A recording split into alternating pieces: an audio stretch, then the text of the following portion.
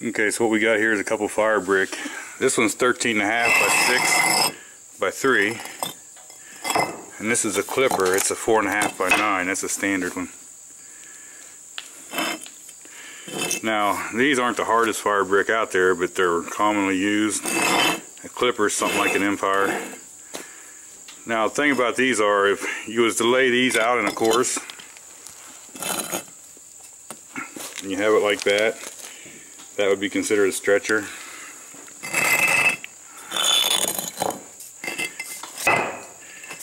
You would use the same size brick, but laying them like that would be a shiner.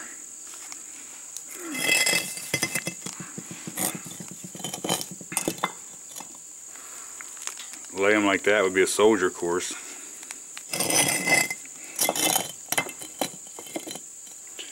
That would be a sailor. Okay, now if they was all laid like this at the pieces of the front of the brick again, that would be a header course.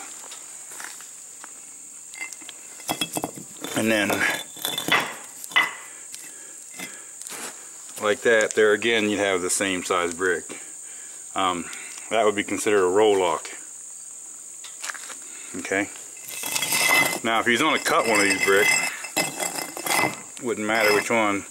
If you're going to cut it just say in the middle here, what you would end up with is two bats. So if you're cutting it this way, it would be considered a bat. If you was to cut it long ways, okay, that would be considered a split. And there again, if you lay them down flat and you cut it this way or this way, you know, just any way long ways, you end up with a soap.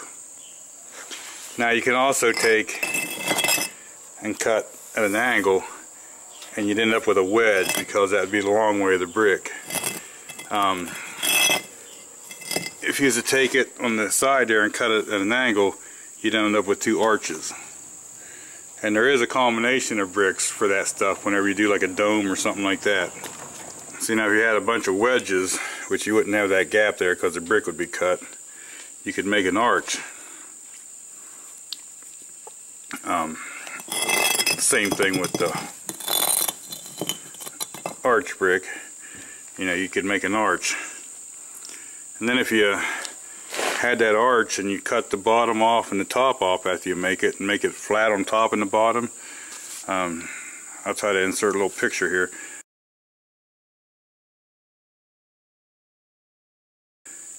That would be called a jack arch. The little corner brick on an arch is called a skew. But that's just a few things there. These are a lot harder and denser and weigh a lot more than your normal red brick. They don't like taking the weather very good. And I'll tell you, those 13.5s especially, even a 9-inch brick, if you start humping them things all day, doing pallets and pallets of them, they do get heavy. And the other thing is, see, like you'll have a joint in block or brick and you'll strike it. These don't. These, you butter the brick and you only have a 1/16 to an 1/8 inch gap or a mortar joint in between them.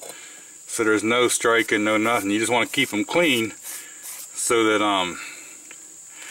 after you're done, any mortar or something sticks on the outside and there's heat, it'll make it spall off and bring part of the brick.